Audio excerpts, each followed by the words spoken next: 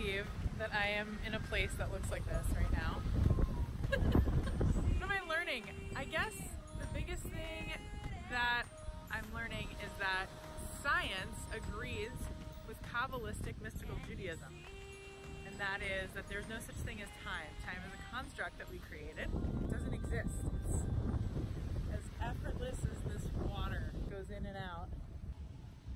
Just believe and be what you want to bring into this world. I heard a really great example today of getting what you want, and that is from Dr. Joe.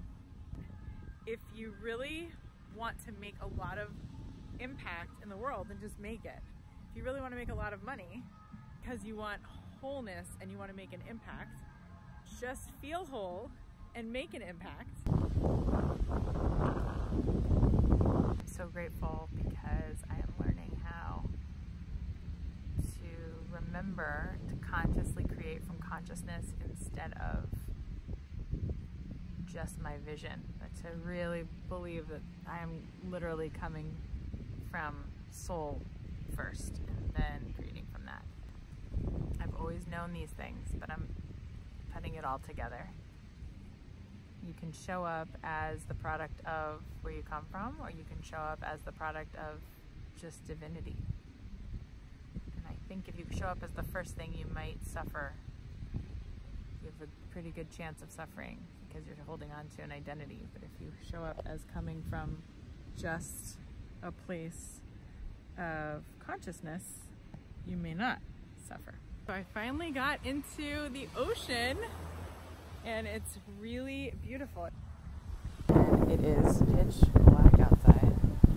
And there are a bunch of us out here. Got to go out there into the ocean. The walking meditation. It's raining.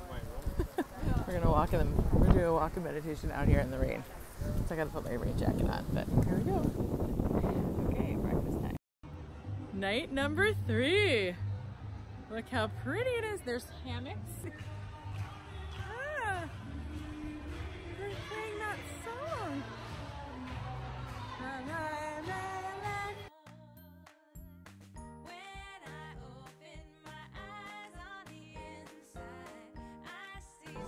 It's 3:30 a.m. We're about to start the meditation. I've only gotten 3 hours of sleep and I feel wired, like I'm completely awake.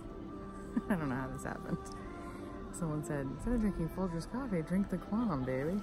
Just finished the second coherence healing and I was a mess, a puddle of tears. And at the end, one of the men in my group said, I have immaculate degeneration in my eyes, and I said, well, why don't we take a minute, just put our hands up while we're in the zone, we'll be good together.